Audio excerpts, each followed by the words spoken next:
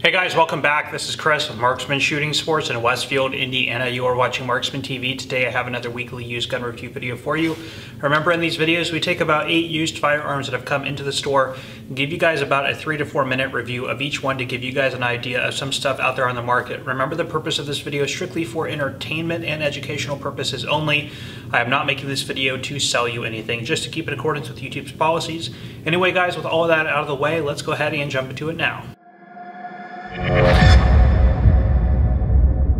Alright, remember the format of these videos is we start off with most common and move through least common as we get through the video. So starting off with spot number 1, this is a Smith & Wesson M&P 45. Now these would come out onto the market in 2005. This particular gun, the 45 ACP variant, would come out in 2007. So the M&P line stands for military and police. These pistols would be the front runner of that line. Now you would have later variations like the Shield is part of the M&P line, which was offered in 9 and 40, the 380 Bodyguard, and then of course the rifles like the AR-556 and the variations thereof. Now, when these would first come onto the market, the price point would be about the $5 to $5.50 mark. Other things that were on the market at the time were things like the XD series from Springfield and then the Glock series. And around the early 2000s, many of you probably remember if you wanted a polymer frame gun with the steel or the stainless steel slide, it was one of those three that you were picking up. And again, they were all priced in there in about the mid $500 range. Now, in the Smith & Wesson line, the Sigma would lead into this. The Sigma was a lot less expensive. They'd retail about $350 with a worse trigger. Didn't really have a lot of good ergonomic features. They wanted to revamp their semi-automatic polymer frame pistol line with the M&P series by doing things like adding interchangeable back straps, putting in a better trigger, a trigger safety feature, which is like a hinge point that you have to pull, not dissimilar to the Glock style with the little kind of flap that sticks out of the trigger face. Add nice stylizing slide serrations and things like that. So this actually was a very popular pistol and would really get people into those debates between which of the three were really better. If you were in the M&P camp, the XD camp, or the Glock camps, this is kind of the one of those three is what you were getting. As mentioned, interchangeable back straps, accessory rail, magazines. They had different variations of magazines as demonstrated here. Now, a few years ago they would come out with the 2.0 series where they had more aggressive grip texturing, a better finish, different slide finish, you know, things like that. And those would take over that price point in about the $5 to $5.50 range. I think it was about 2 or 3 years ago that those came out. Since then, these have really come down in value and have really been a good buy. Now, of course, right now everything's crazy on the used market, and these are probably selling used, you know, in the $400 or $500 price point right now. But normally, you could get the M&P series first generation full-size polymer guns for like $250 to $300 used. So always a really good bargain on these things. I mean, I remember sticking these in our used gun case for like $249 or $250 or $299, and they would just kind of sit for a while. People wouldn't really pick them up. But for $200 to $300, these are really a bargain for a home defense gun or a concealed carry or a truck gun or something like that. But again, right now the prices are elevated. So if you kind of hang out and wait, you know, these things should normalize back to the $200 to $300 price point eventually when everything gets back to normal. But anyway, really cool pistols. We do get in a ton of these because a ton of these were made and sold. They're very, very popular. People, of course, over the years have traded them in to step up to the 2.0s or maybe get into different pistol lines altogether. But always been a winner, in my opinion, from Smith & Wesson. Always appreciated and enjoyed the M&P line, and I'm happy to get this one in here to show you as spot number 1. Okay, up next is a very popular revolver from Ruger. This is the Ruger GP100 with the 6-inch barrel and the stainless finish. This one chambered in .357. Now they made these in .357, .327 Federal, .38 Special, of course, 10mm and .44 Special. I don't think I'm leaving any out there.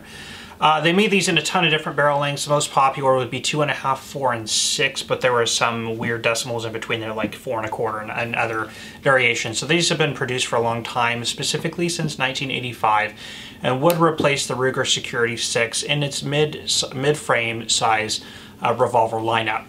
Since these have come out, these have been remarkably popular, competing with things like the Smith & Wesson 686, for example.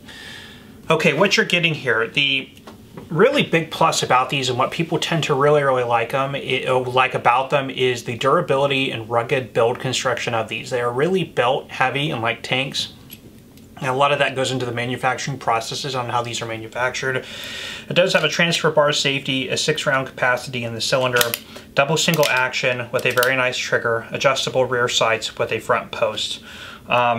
Stylized, very, very nice, very comfortable grip. And if you are familiar with other Ruger revolver products, like the Red Hawk series, for example, something like this you're going to feel right at home on. So it was a really nice addition to the Ruger lineup in the revolver family, and this is probably one of the better selling revolvers that they put out on the market. Now, brand new, these would typically be in about the I'd say mid-6 to mid-7 range. They have come out with different varieties of these, like the Tallow Edition, GP100s, and really I haven't seen a big distinguishing difference in the GP100s, the older ones versus the newer ones. I know I've had a Yellow Box GP100 on here before. Of course, those in the original packaging are going to go for more money. Used, you would typically find these like this, you know, with a non-factory box in this condition for about $400 to $500. Now, on the current market, these are going upwards of $500 to $600 again, which is, of course, crazy, like the pricing on everything else. If you're looking for something that is a good home defense revolver, the GP100 especially, maybe something like a 4-inch barrel is great.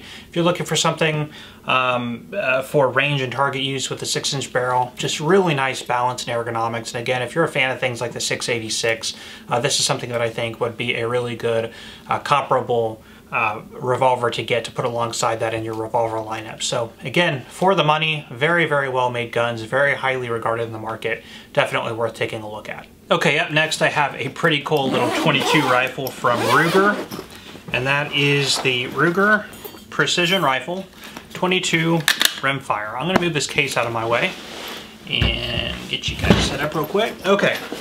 So a lot of you guys would remember that Ruger came out with the Precision Rifle in about 2017.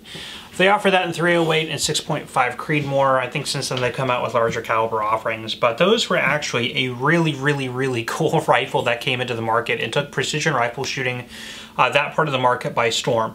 It was a way to get a really nice quality bench long-range precision 1,000-yard potentially gun for about $1,200 into the marketplace, and they were wildly good sellers. Very, very popular when they came out, and they still are. Now, about a year later in 2018, Ruger would come out with a rimfire version of the line, which is what you see here. They offered it in .22 long rifle, which is what this is, a .22 Magnum and a 17 HMR, and they had different finishing schemes and stuff like that. Now, the full rifle caliber versions of these, like I said, would retail around the $1,200 mark. These would retail in about the low 5s, high 4s. Now, right now on the used market, of course, we all know, and I keep reiterating this, pricing is elevated. On stuff like this, pricing is not up super high. I'm seeing these sell used for about the $400 price point. About, you know, again, a year or so ago, you should have been able to pick one of these up for about maybe 50 to 100 bucks cheaper. Now, cool things about this is it does take the detachable 10-round rotary or the BX-25 magazines that also fit in the 10/22 series of rifle or the American bolt action rifle series too. Ruger's always been good about cross use of their parts and their accessories and magazines and things like that. So that's all there. Has the same bolt throw, bolt stylizing, and bolt handle on the larger American. In fact, the overall design and layout of the gun is identical to the precision rifle, the Ruger Precision Rifle that we had discussed. A really nice stock that has an adjustment comb. You can change the positioning and the height of that. QD sling points, the nice AccuTrigger, M-LOK mounting points, and a threaded barrel. So again, for what would be new, typically about $450 to $500, a really cool package in the rimfire. Options for precision shooting. Other things similar to this on the market would be like the CZ457 or even the CZ512 that you guys saw in one of these weekly used gun reviews that I did the other week. But anyway, really, really nice. Just a bench .22, and these are super accurate. We've sold several of these through our store, and our customers who have bought them new and used have always just said just how great the accuracy is on them. Free-floated, heavy contour barrel, nice trigger, nice grip, nice stock. I mean, again, for the price point, it is a rimfire, okay? So you can get, you know, a 10/22 or something like that for cheaper. But if you really like the idea of going out and shooting inexpensive ammo, especially with what's going on right now, to get as precise as you can, you know, 100 to 300 yards, you know, something like that with a .22 long rifle, really try and stretch it out. This is really the way to do it. So just a really cool option, a cool platform, very comfortable and ergonomic. Definitely recommend taking a look. Okay, up next I have yet another one from Ruger. So a lot of Rugers in this video. This is a Ruger SR 556 AR-15. Super, super cool rifles. Try and get this out of here. There you are. Alright, let me get this out of your way real quick. The Ruger SR 556. This thing looks super clean. Now, this would come out onto the market in 2009. It is a gas piston operated AR-15, and really at the time, as far as attainable commercial level consumer AR-15s that were gas piston driven, was still a pretty new concept, and there were not really a whole lot of options out there. Now, this is the SR 556, as the name would suggest, chambered in 556. They also made these in 300 blackout. There was also the SR 762, which was the AR-10 variant in 762x51 or 308. It is a standard AR-15, you know, collapsing stock. It does have a top rail section here and gas piston operated with the Ruger style birdcage flash hider. Known for reliability, also known for their lightweight for being a gas piston gun. Of course, one of the many drawbacks on a gas piston in an AR-15 variant is you are going to have a little bit more weight and complexity in parts right up here at the front end, but it is driving a piston rod to cycle the action rather than being direct impingement, which is what most ARs are. I know there's like, they're not technically direct impingement, but we'll just say they're direct impingement for argument's sake in this video, where you're letting gases directly bleed into the receiver, causing a lot more fouling, a lot more stuff that you have to clean up. Just overall, really cool design. And these were not overly expensive for what they were, typically retailing at about the $1,000 to $1,200 price point is where you would find them.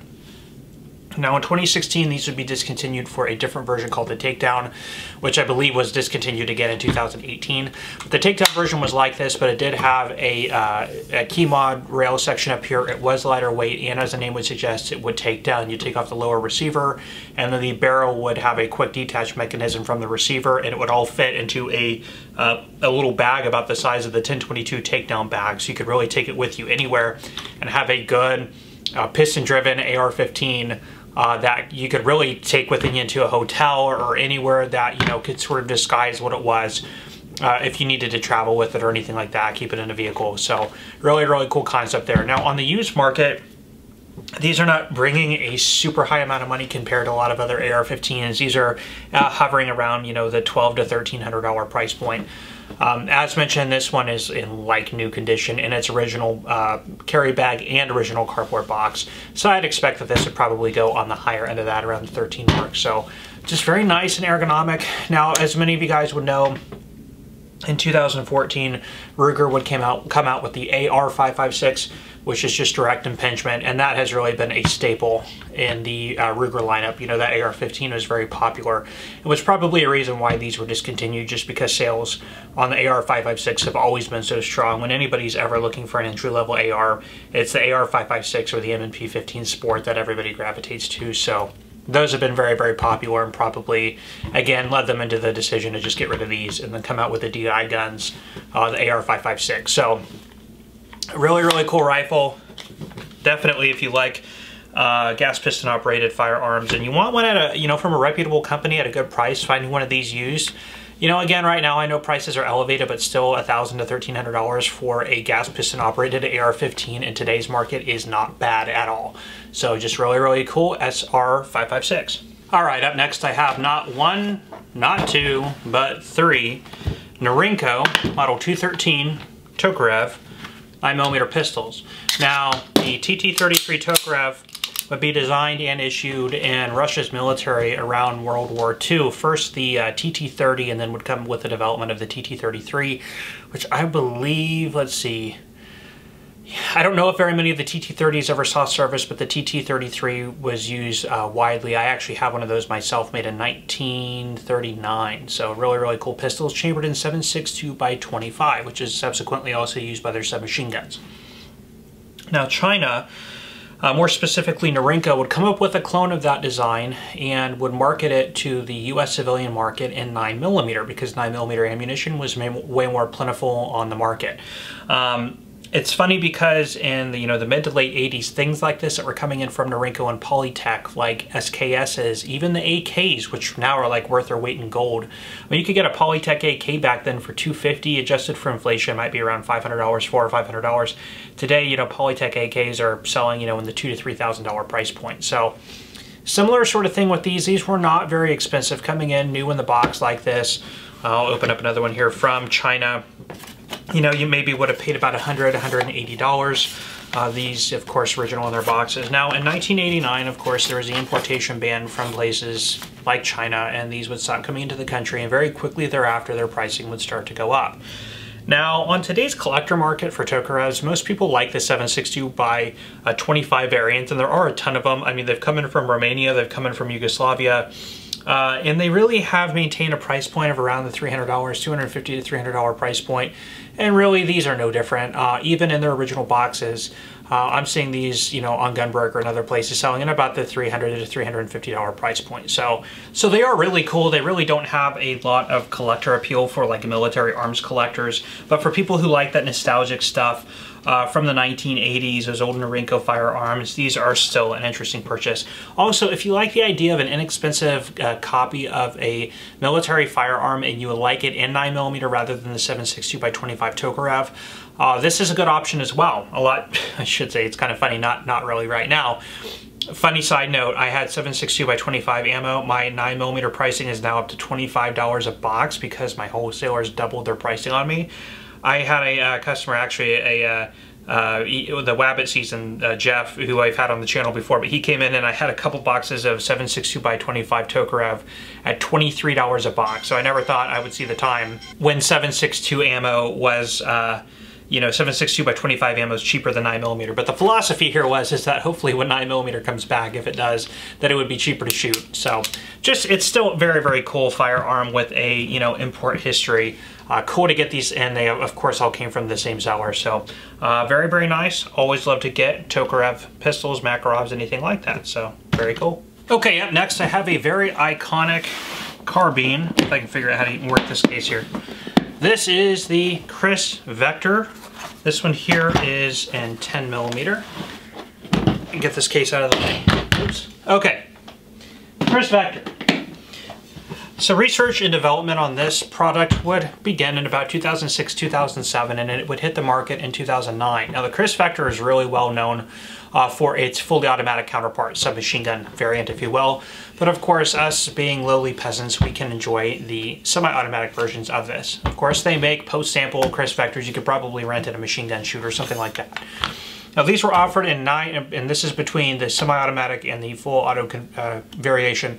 9x19, 9x21, 40, 45, 10mm, and 22. As I mentioned, this is a 10mm. Most of these that you're going to find are going to be either in 45 or 10. That's the most popular caliber. Now, what makes this popular in a higher caliber, such as a 45 or a 10, and if you've ever shot a 45 caliber submachine gun like a Thompson, which is about double the weight of this, you're going to notice that even on a 45 ACP, you're going to get a lot of climb.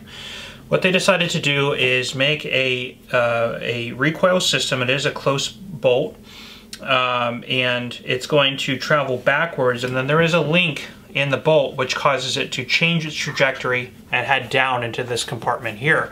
So your recoil motion is like this. When you're at the full travel of recoil, all of your mass is headed in a downward motion, which changes your inertia direction from typically what is lateral to down. So that's, as you're firing, of course, your muzzle is climbing. That is keeping your muzzle pointing down. It's a very ingenious design, and it actually works. I have never fired one of these in fully automatic, but if you watch people who shoot them, and these things are, I mean, their sewing machines are like 1,500 rounds a minute. And, they have I think they fire in a burst configuration as well.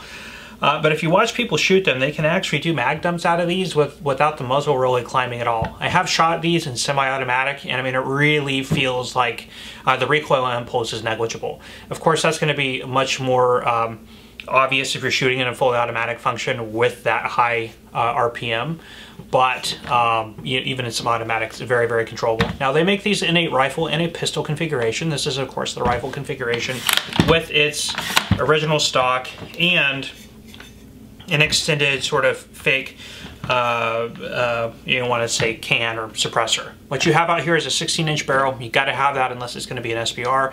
And instead of having a goofy looking thin profile barrel sticking out here, they just covered it in a fake suppressor to make it look at least a little bit cooler. Because it is a rifle, it can have a vertical grip as well.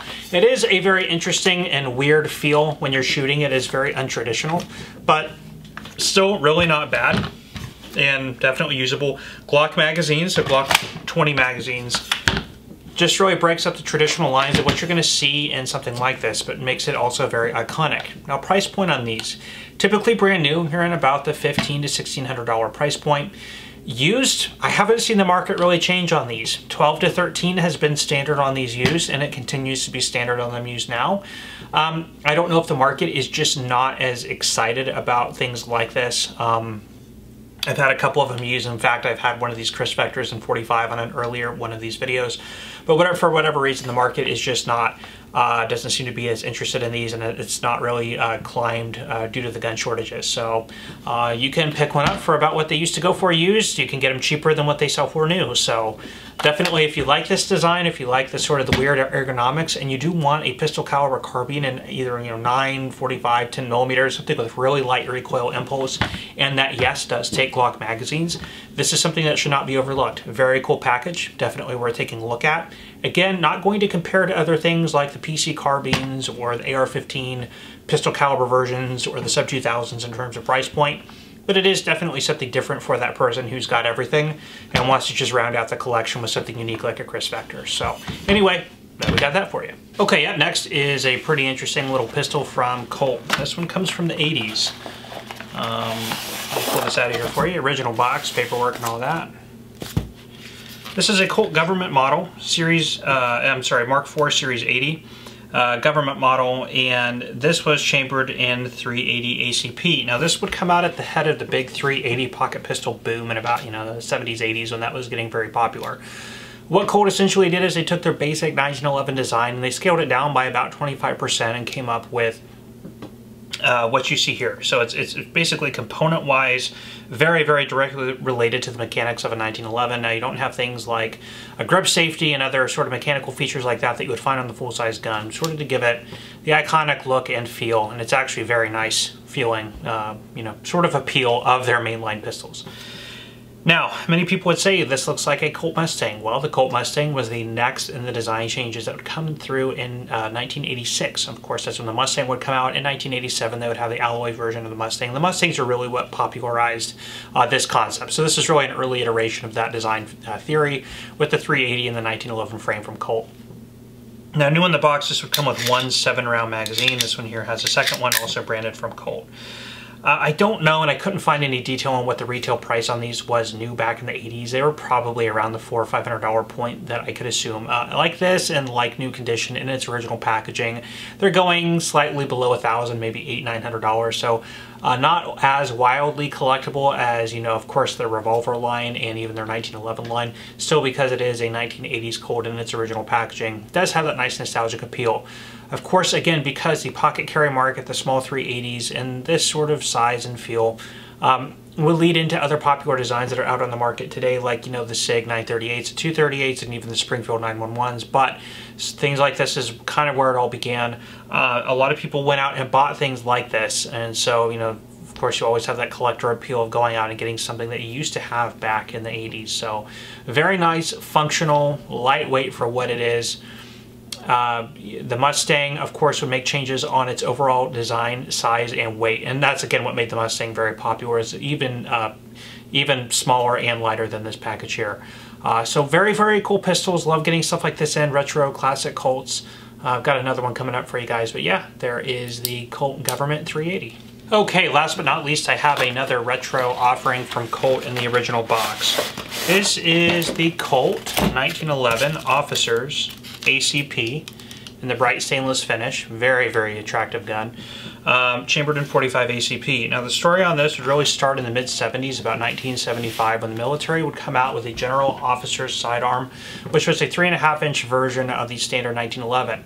Now, of course, it was popular within the military, but did not see any type of commercial use. Were not manufactured for the commercial market, and no commercial 1911 manufacturers had a variation of the Officer's 1911. Following into about the early 1980s, the Tonics would actually come out with their own version of a scaled down, or a shortened barreled, I should say, 1911 with a 3.5 inch barrel, and it was widely popular on the market. People who could not afford or did not want to buy or could not find one of those available would just basically, a lot of people would take their full-size government 1911s, take them to private gunsmiths, and have them attempted to be scaled down to a 3.5 inch barrel, which would get you this sort of package. So it is a really concealed carry 1911 variation.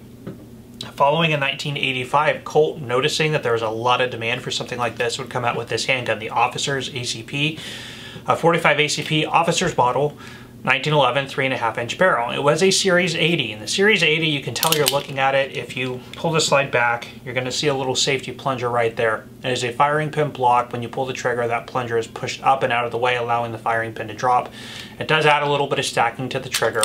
And most 1911 collectors do prefer the Series 70, which came before this, which did not have that style feature in there. Now this in the bright stainless in its original box, it does have its original grips here. Pac Myers are installed on this one. You know, something like this, $1,200 to $1,500. So they are very popular, they are very desirable, beautiful handguns. Sorry about that, somebody just came in. But yeah, even as a Series 80, having a nice place in history is being Colt's sort of introduction to the officer model handgun, and being an early part of the officer model 1911 sort of genre of firearms as it is anyways. It's really cool, nostalgic, and interesting. So anyway, really happy to get this in. This is actually the second Officer's ACP I've ever had in here. That one was not as in good condition and did not have its original box, and I want to say it sold for like $700 or $800. So with its original box and everything, yeah, just a little bit over $1,000. So super cool pistols, very nice, good triggers. Definitely recommend taking a look at one if you see one, if you're a Colt collector. So there's the last one there for you for this week's Weekly Used Gun Review. Well, that is all the time I have for you today on these. Thank you so much for stopping by and checking out this video. If you enjoyed, please let me know by hitting that like button. Also, please consider subscribing to my channel, as I do post these videos every single week. Anyway, guys, I'm going to leave you off there. I am Chris with Marksman Shooting Sports in Westfield, Indiana. You are watching Marksman TV. I will see you next time.